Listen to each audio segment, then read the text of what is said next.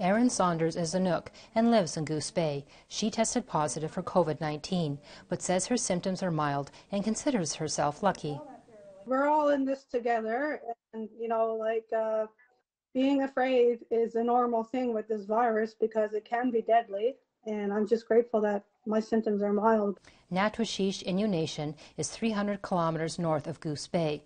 With over 900 people, the community is reporting 30 COVID cases. Sheshatshiu Innu First Nation, 30 kilometers from Goose Bay, with over 1,000 people, is reporting 14 active cases. The case numbers may be higher in Natuashish as more test results come in. But more cases means more isolation, and that's an issue for the flying community lacking housing. Chief John Newey says that's his worry. I hope the numbers stay the same where they are, but if we run into problems of get more numbers, and we need to isolate more people, we just don't have those resources right now. We have to find a way to get more isolate those people. Newey says he has been assured the province will provide additional resources.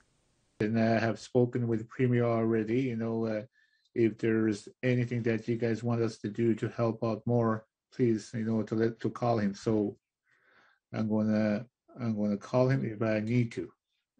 In Sheshatshiu, about 400 people got their second and third shots at the community centre this week, and only community members are allowed inside the centre. Chief Eugene Hart is confident yet cautious.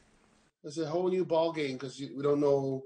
Sometimes we don't know which direction to go, because if you go this way, you don't even know if you're going to hit it there, or it's a hit and miss. The province is reporting over 4,000 active cases, with 784 active cases in the Labrador-Grenfell region. Angel Moore, APTN National News, Jabuktuk, also known as Halifax.